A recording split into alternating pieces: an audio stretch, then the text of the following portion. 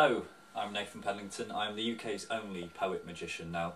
Don't let that put you off. I know they are the two worst art forms in the world combined into a very narrow package. But don't worry, we're not actually going to do a poetry video. There are far too many of them, millions of them languishing on the YouTube servers. In fact, we're going to try out a magical experiment involving you as you sit at home in front of your computer.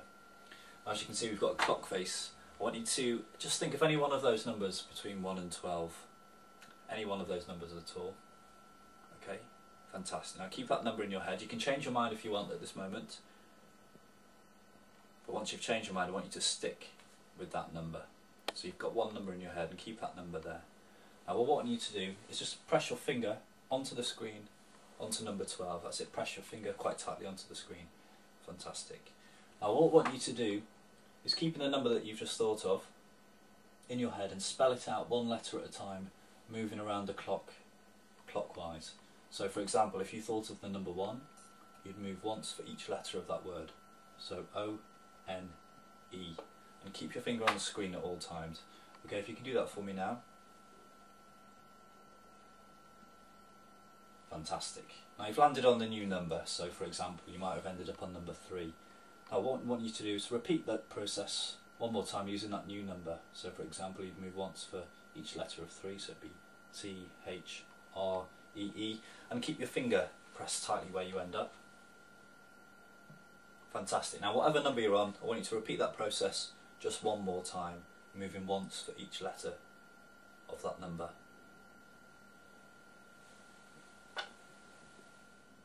Now keep your finger pressed tightly onto the screen at the number that you've landed on. Keep your finger pressed tightly onto the screen on the number that you've landed on. Okay, keep your finger pressed tightly onto the screen at the number you've just landed on. Okay, what we're going to try and do is work out what number you've chosen. So okay, if you take your finger away from the screen now, it takes quite a bit of concentration to do this through the screen, but hopefully the number that I think you've chosen and ended up on was the number 1. Hopefully that's actually, you've also seem to have left a bit of a smudge right where that number 1 is. It's better.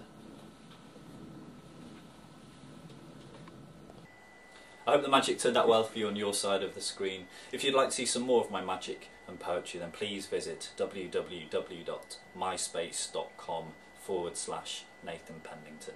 Thank you. Do you ever have trouble in a conversation figuring out whose turn it is to talk and why? Well, if it's 6 million people roughly died in the Holocaust over 5 years. Every year in Europe, its population decreases by 3 million. That's because of low fertility rates, not because of high death rates. So if we look at it conversely from devil's advocate point of view, that's 3 million people that haven't been born. And is that comparable in any way? Is not being born comparable to dying? Right. So, Well, no, okay. So what? Let me ask you, what equals a germ in your mind? Like a bit of noodle plucked off the counter and eaten willy-nilly, or is a germ more than that? Well, I guess the thing is they have all of these little subtitles underneath the not the brand names but the product names.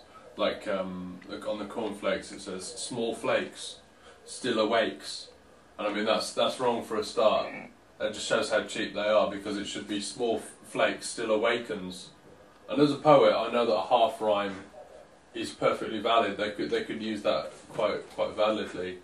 And then there's also what they're basically trying to say in these little short rhyming things is, you know, a load of still technically food. But you know, they drag you in when you've got no money by buying the basic or the value products. But then they know that you'll as you get more money and move up the career ladder, you'll move on to the finest, the Tesco finest, or the normal generic stuff. Eventually onto the other brands, so they don't really mind if they lose money on these products. If you go in and buy nothing but that, it's a long-term bet for them.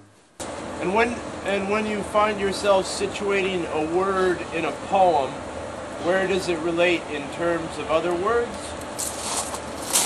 There was one, but she could have been, but I think she was too mature, or I was too immature, or both.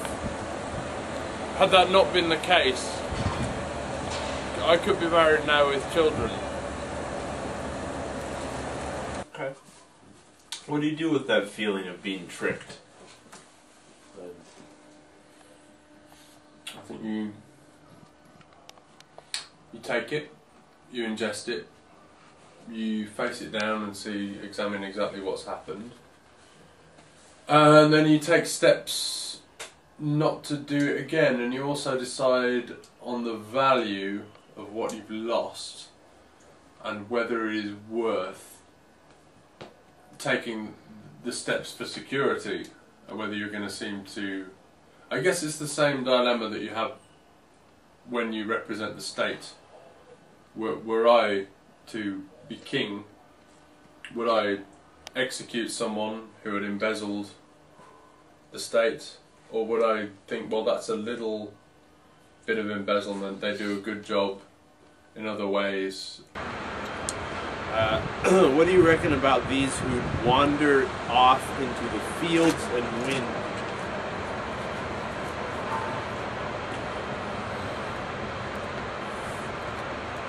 The thing about that is, it's an anagram of evil, E-V-O-L, not evil, although some people might like to draw the connection.